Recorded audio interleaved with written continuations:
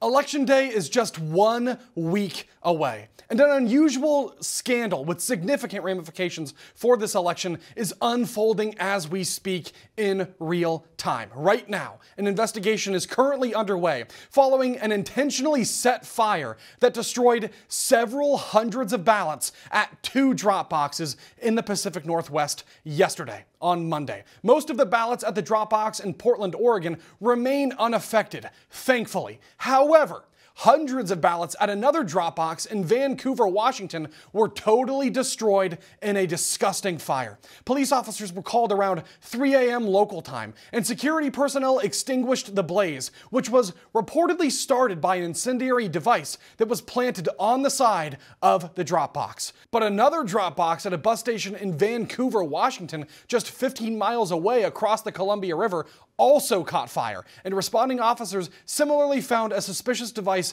next to the drop box as it burned up. It should also be noted here that voting in both states, Oregon and Washington, is done almost entirely by Dropbox or by mail, giving potential criminals a relatively soft target to strike should they want to interfere in our elections. Obviously, that doesn't excuse this disgusting attack. Nothing does. There is no excuse for this. And whoever has done this ought to be held accountable to the fullest extent of the law. Such a brazen attempt to compromise the integrity of our elections must not go unpunished. Thankfully, law enforcement agents are actively working to identify the person or persons behind this disgusting attack. But in some other important election news, we've finally heard about Kamala Harris's long list of demands for Joe Rogan should they do an interview on his podcast. Many of us thought she would go on a show sometime soon, possibly last week, and apparently some of her staffers even met with Rogan's team last week. But Kamala still hasn't done a show, and it was unclear why. That is until today, when Rogan presented her list of demands. Unlike President Trump, who sat down for 3 hours without a single break and without even taking one sip of water the entire time, Kamala had a list of restrictions that would greatly hinder Joe's ability to do a thorough interview with her. Firstly, she wanted the interview to be just 1 hour long, which is absurd. Secondly, she wanted Rogan himself to travel to wherever she will be instead of doing the interview in his podcast studio in Austin, Texas. Also absurd. And thirdly, she proposed to do the interview today, right now. However, it doesn't seem very likely given these proposed limitations. And to his credit, Rogan addressed this matter in a post on his X account earlier today. He wrote, quote, "Also, for the record, the Harris campaign has not passed on doing the podcast. They offered a date for Tuesday, but I would have had to travel to her, and they only wanted to do an hour. I strongly feel the best way to do it is in the studio in Austin. My sincere wish is to just have a nice conversation and get to know her as a human being. I really hope we can make it happen." End quote. Well, to his credit, there's still plenty of time for an interview before Election Day, and she should do it. All political candidates should be required to do long-form, unedited, unscripted interviews while running for office, especially for the office of the presidency. And running away from the Joe Rogan experience is rather revealing, isn't it?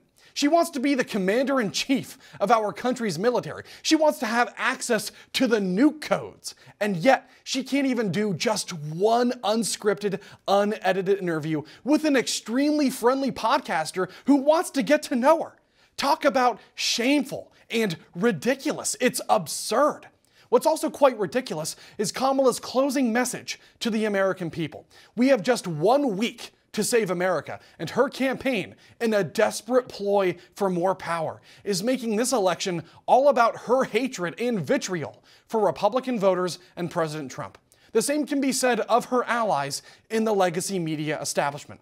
In just the past week alone, they've compared President Trump to Adolf Hitler, otherwise known as the most evil man in all of human history, and they've painted his supporters as violent extremists. It's completely delusional, totally false, and highlights the fact that today's Democrat Party is no longer the party of John F. Kennedy. What's more, they continue to attack President Trump simply for hosting a rally at Madison Square Garden on Sunday, and some pundits out there have even described it as a Nazi rally, which is beyond sick and unacceptable. Such claims couldn't be any further from the truth or from reality. So that's why it's nice to see Republicans finally pushing back and debunking those claims. And that brings us to these remarks from former New York Congressman Lee Zeldin on CNN yesterday. Just to give you another perspective of what somebody like me is seeing when Kamala Harris and Hillary Clinton are comparing President Trump to Hitler and saying this is a Nazi rally and comparing it to some Nazi rally from the 1930s. And you have an event where you have Holocaust survivors in the arena. You have yarmulkes, people wrapping tefillin, Israeli flags, multiple Jews speaking on stage. There's outrage of people who are on the other side who have a different perspective. And what's really interesting, we see things with our own eyes and ears. There's different echo chambers that are out there. And I'll tell you, the closing message that I see is President Trump talking about Kamala broke it, I'll fix it. And Kamala Harris, as we saw with the CNN town hall last week, the panel before she started was really begging her to talk about the economy and the border. And she was talking about Hitler and January 6th. He hit the nail on the head. Well said.